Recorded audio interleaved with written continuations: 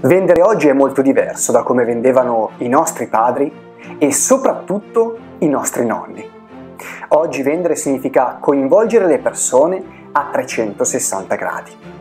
Il processo di acquisto, che comprende anche la fase in cui educhiamo i nostri prospect, deve infatti far leva sulla loro emotività, sui loro bisogni esperienziali e poi sui loro bisogni esistenziali, facendogli così vivere un'esperienza piacevole o addirittura indimenticabile. Vedi, vendere non è più solo proporre un prodotto o un servizio di qualità. Vendere è assicurarti che i tuoi clienti non abbiano la possibilità di dimenticarsi di te. Il bisogno legato all'esperienza di acquisto è uno degli elementi sulla quale dedico molta attenzione quando aiuto i miei clienti ad aumentare il proprio business. E se le persone desiderano trarre dall'acquisto un'esperienza positiva, il negozio è sicuramente uno dei luoghi in cui le persone cercano questa esperienza. Per cui se hai un negozio, devi comprendere che non vendi solo prodotti, ma hai un luogo sociale dove le persone entrano per stabilire una relazione, passare bene il loro tempo e vivere un'esperienza di acquisto memorabile.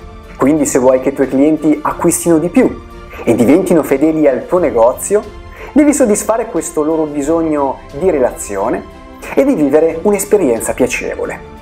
Infatti il cliente che vive un'esperienza d'acquisto positiva difficilmente andrà ad acquistare altrove, anche se altri negozi facessero prezzi più bassi.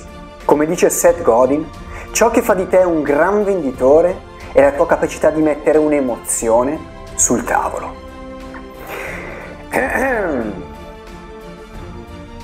No Fabio, non sono un venditore, sono solo un commesso.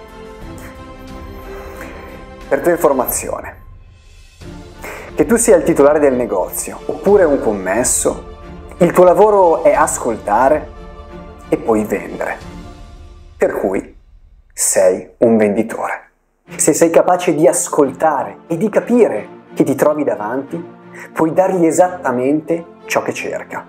Puoi fargli vivere un'esperienza d'acquisto memorabile. Ci sono diverse strategie per soddisfare le esigenze esperienziali del cliente moderno. Inizia però a mettere in pratica ciò che sai. Lo so che lo sai, lo so.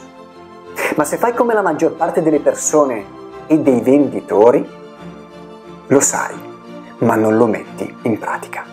Usa il buon senso per l'incibacco che non sbagli. Vedi, il cliente che entra in negozio desidera principalmente 5 cose. 5 semplici cose.